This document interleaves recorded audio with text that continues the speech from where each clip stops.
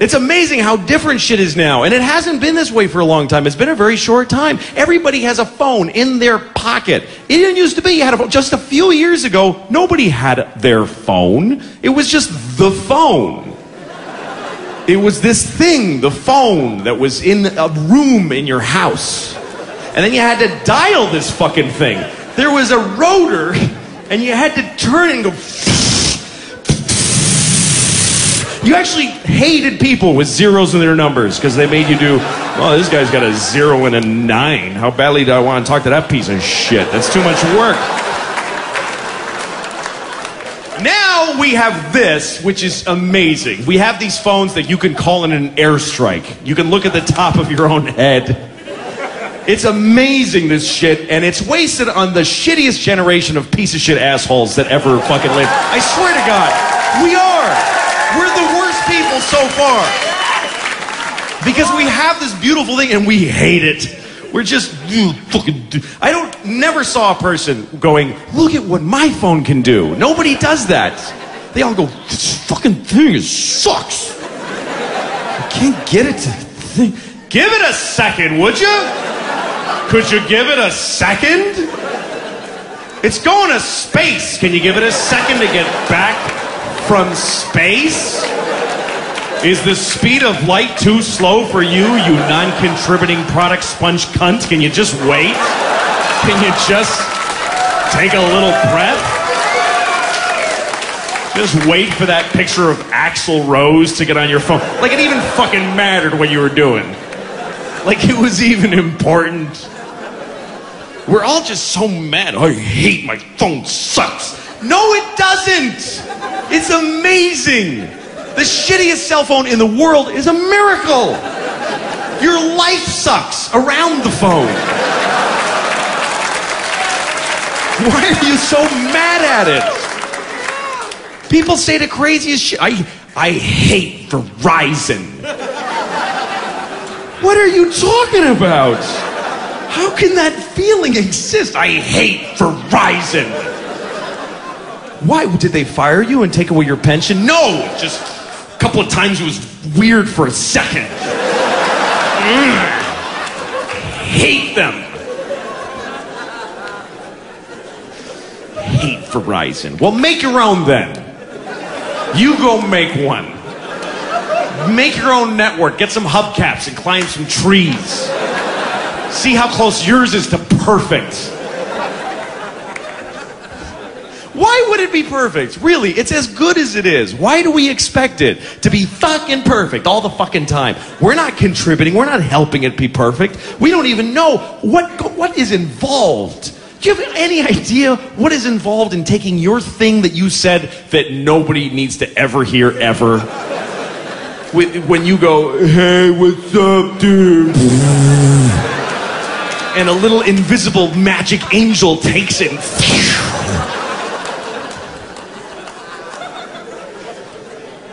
God damn it.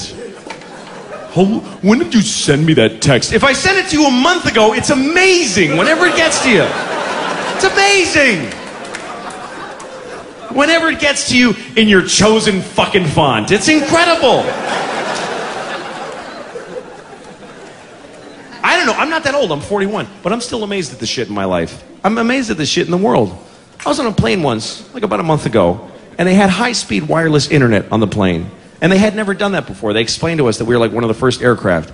And I opened up my laptop, and I'm online. I'm looking at YouTube and shit while we're flying. And then it broke down. And the woman says, I'm sorry, but we have to fix the internet so it's down for the rest of the flight. The guy next to me goes, it's fucking bullshit.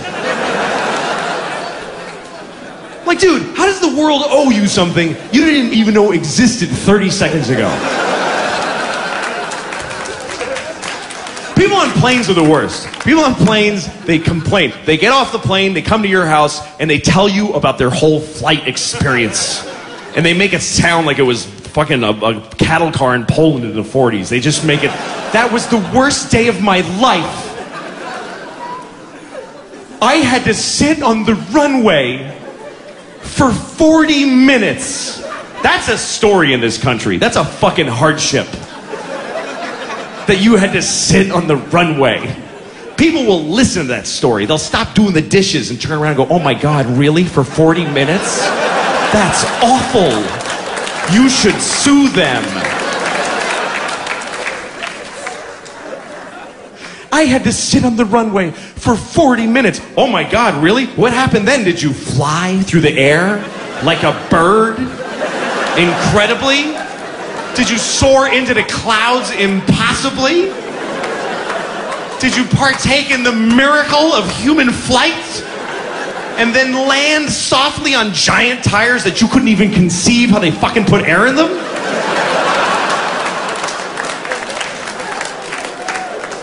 How dare you? Bitching about flying! I had to pay for my sandwich. You're flying! You're sitting in a chair in the sky! You're like a Greek myth right now.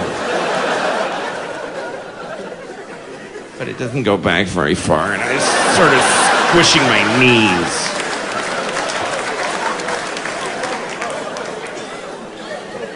The Wright brothers would kick us all right in the cunt if they knew. If you could go back in time to Orville Wright and go, hey dude, I had to sit on the runway for 40 minutes. And he'd be like, oh shit, well let's not even bother then. Hey Wendell, shut it down. They make you wait for a bit. That hardly seems worth it. There's always delays. That's what everybody complains about. There's always delays when I fly. Really? Delays. It's too slow. Air travel's too slow. New York to California in 6 hours. That used to take 30 years to do that. And a bunch of you would die on the way there.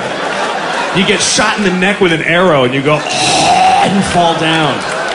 And the other passengers would just bury you and put a stick there with your hat on it and keep walking. And one of them would fuck your wife and have 3 babies. And all the old people would die. You'd be a whole different group of people by the time you got to California. Now you watch an Adam Sandler movie and you take a big runny dump and you're there.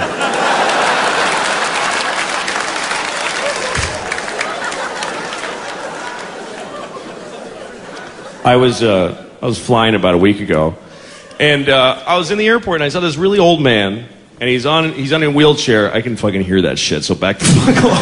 I can hear it in your headsets. Just careful, or turn them down. Sorry to fuck up the entire show for that, but I can hear. Get closer to him. No, it's okay. It's fine. Get closer to him. You won't mind. All right, wait a second.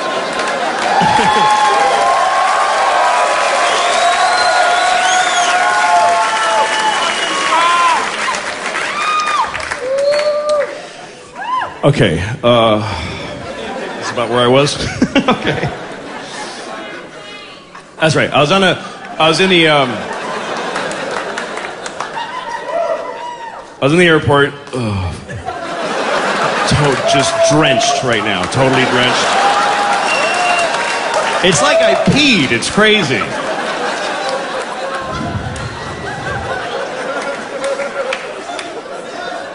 Okay, so I'm in the airport. And I'm going through security, and they bring this old man in a wheelchair. And he was crazy old. I mean, he was the oldest thing I've ever seen. I've been to museums and shit. This dude, I didn't know there had been as much time as this guy was old. I mean, he was at least forever. He was at least that old. Just tiny little Nosferatu hands and eggy head. Just one of those. So frail. It was like just the atmosphere was crushing him into a diamond. Just...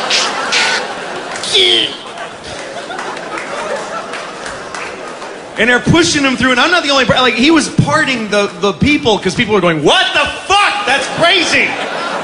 He's really old."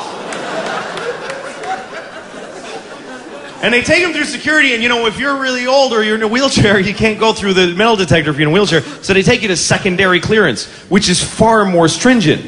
Like, the oldest and feeblest people get the highest scrutiny. So they take him over there, and he doesn't even look good for Infinity. He's not even like this whole thing going. And they take him over, and they start checking him for weapons. Like, what do you got there, huh? Like, checking him. And they lift him, I swear to God, they picked him up gently out of the wheelchair by the shoulders, and he's standing between these two guys like this. And they're going, whoop, whoop, whoop. And I'm like, really? Is that the guy, fellas? You think that's the guy? You want to maybe let him go?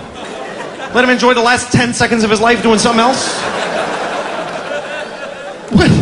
What is he gonna, even if he pulled it off, he deserves whatever he wanted, really. What is he gonna do? Even if he had a grenade, let him keep it.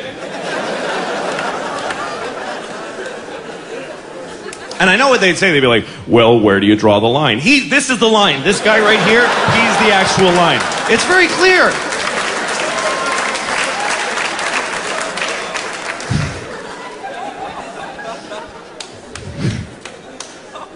There's always somebody going through security who's like, I don't want to take off my shoes.